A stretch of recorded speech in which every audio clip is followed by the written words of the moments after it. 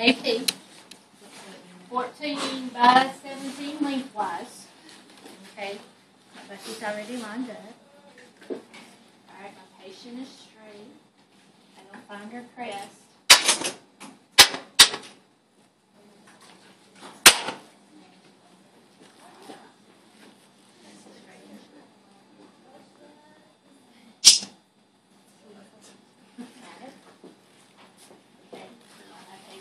Here, I'm going to line in her.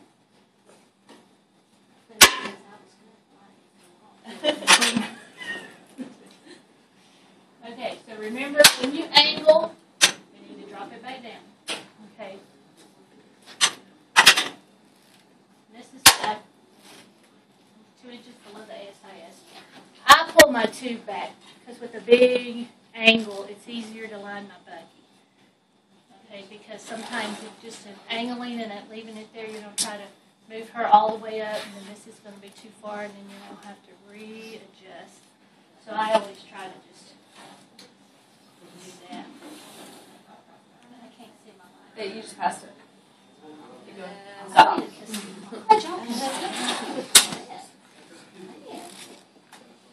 Okay, 2 inches below the ASIS.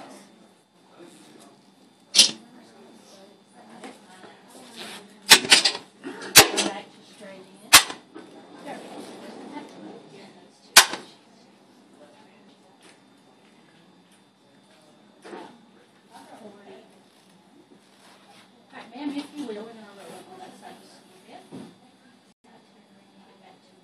You need a sponge.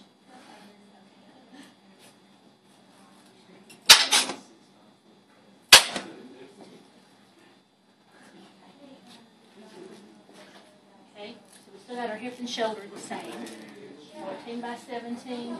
I'm about an inch up to the elevated side.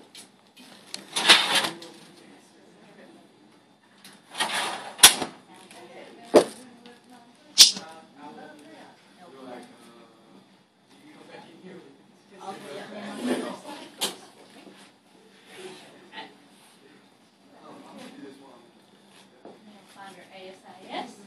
I'm going to call it down first to my 10 by 12. Find her ASIS. Then go back about 2 inches. That should be a line because it was flying from the uphill.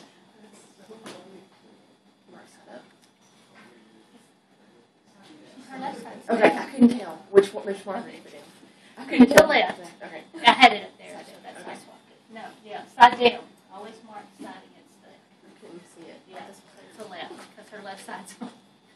Sorry. That's all right. Her left side is down, so we mark left side. That's the only marker you really have to swap.